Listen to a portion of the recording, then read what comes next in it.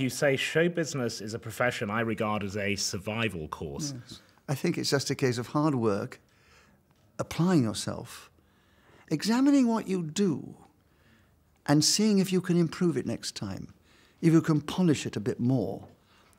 I'm very sceptical of these actors who say, I never read my reviews. Oh, no, no. I read everything that's written. And if it's not very complimentary, I think, well, that chap didn't warm to it. Why? Maybe there's some reason. Maybe I should look into it and find out and address that, and maybe I can find a way to make it more acceptable in the future. I mean, Just a Minute's a very good example. It's been going for 40 years. It was very haphazard and very rough around the edges. And I didn't particularly want the job. I was landed with it. But you find a way to make the job work for you and for the show. And slowly, as you progress, you refine what you're doing and you refine the rules to some extent. And the only reason it's achieved its longevity, I believe, is because as the years have gone by, one has sharpened it up in different ways. And as the new young comedians of a different generation have come in with their different approaches and different attitudes, I blended with this so I can work comfortably with the Paul Mertons and even the younger comedians who are coming in. And you advance it and you polish it and you hone it. And that's what's happened with Just a Minute. And so that's a survival show. It survived and it's still going strong. There was a point 20 years ago when it looked as if your career might be over. You were thinking of retiring to Spain. And no, never retiring. No, I never. You were going to go to Spain? No, I never gave up. No, someone put the suggestion to me. Your daughter? Yes, my darling daughter, whom I adore and is very perceptive. She said, Dad, you've achieved an awful lot. You're at a place in Spain. You've probably got enough. She said, if you were to sell up and come and live here, which you enjoy, you could probably retire and do your water skiing, run a water ski school or something like that, and you'd have a lovely way of life. And I could come out and stay with you in the summer, She's a great sense of humour. And I thought about it, and I said, Susie, you paint a lovely picture. And I would enjoy it. I'd enjoy living here. I enjoy the atmosphere. I'd enjoy running a ski school or something else like that. But I also like my profession. And I like achieving in my profession. So as much as that is the other side of me, the relaxed side that enjoys his free time, I couldn't do it forever. I had to get back and keep polishing what I already knew. But the reason that your daughter made that suggestion, which, as I read it in the book, it was a rather kind gesture, was that it did look, and you feared this, there was a moment 20 years ago when it looked as if your career might be dwindling to nothing. Absolutely. And I think if you examine the career of any successful person, it's like a graph, because if you have a graph in show business, it can't keep rising because you reach a peak for something you do. Sometimes you can't top that. So you take a dip, but you've got to find a way to come up again like that. Born 1923 in Grantham, Lincolnshire. For a while in your career, you were quite cagey about your birth date, weren't you? Still am until you revealed it now. But that's what you journalists do. You have an absolute thing about people's age. If you can still hack it at a certain time, if you've still got your strength and you're physically and mentally, and you can still perform, it doesn't matter what age you are. A newspaper diary went and got your birth certificate at one point. Yes. I mean, it got that. Yes. I mean, I can tell you the story of that, because it was the Daily Express, was the Hickey column. And I think the journalist I'd spoken to was a bit miffed by the fact I wouldn't give him my exact age. I said, you can put down whatever age you like. I don't mind. And he took this up. And he said, we're having a competition this week. We're going to give a bottle of champagne to the person who can get Nicholas Parsons' correct age. And they went to Somerset House and they photographed my birth certificate. I don't know whether this is illegal or not. If it was, maybe they were being very clever. Because every day, for 5 days, they showed a section of my birth certificate. I was a bit miffed about this. And on the end of the 5th day, they revealed the exact age and somebody got a bottle of champagne. You mentioned my daughter earlier on, who's a very bright, sparky person. She's full of humour, which I hope she gets from my dad. But she's got this great sense of balance. And I said, I'm a bit miffed about this. And she said, Dad, look at it this way. Some people would give anything to get a mention in the Hickey column. You've been in it every day for 5 days.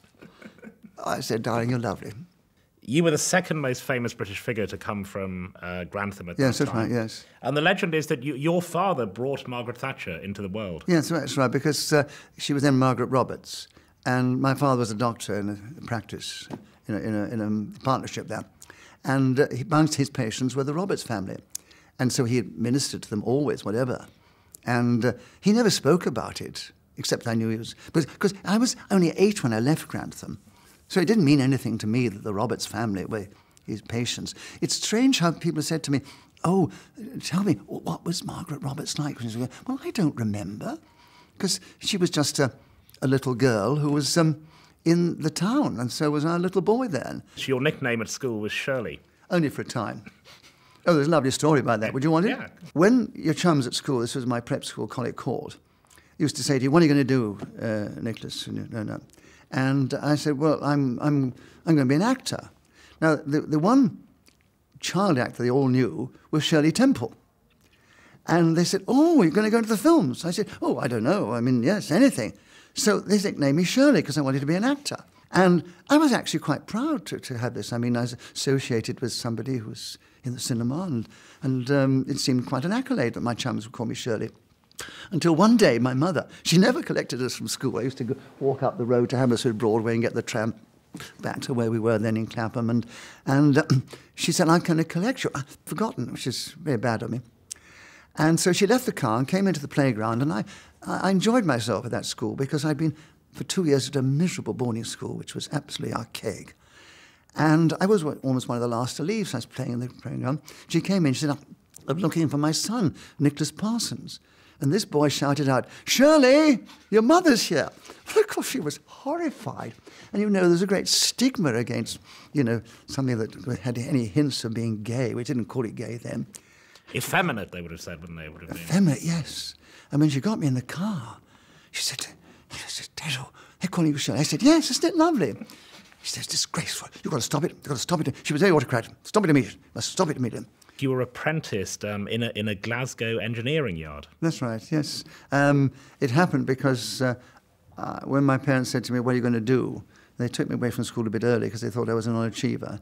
My uncle took a hand and got in touch with, because I've always been very good at making things. I've always had lots of tools. I've got clocks at home which I mend and repair.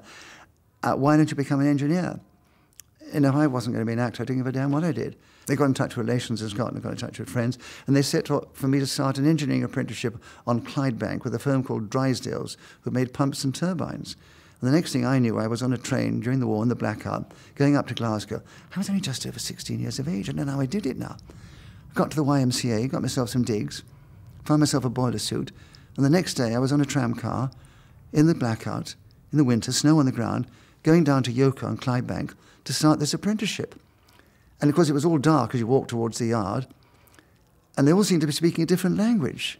Oh, but I tell you, Nick, I shall go for it. That's all right. I tell you, so Jimmy, but it. Hey, how about all for you? And also it was a living experience because I discovered I had to get a bit closer because I discovered they were using words as adjectives I'd only seen written on lavatory walls before.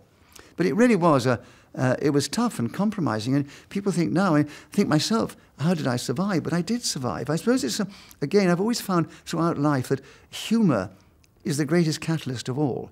And the fact that I'm a mimic and can mimic people, I started talking to these other fellow apprentices. If I was strange to them, if they were strange to me, I was an absolute oddball to them. But I could take off the gaffers, as we call them, the foremen, which endeared me to them, and we'd laugh. I did 5 years. I got to university for a spell, but technically I was never cut out to be an engineer. But practically I was very good. I did a good apprenticeship, and I got my lines, as it's called, qualified marine and mechanical engineer, and was accepted into the Merchant Navy. Never sailed because I became very ill and was eventually discharged from everything.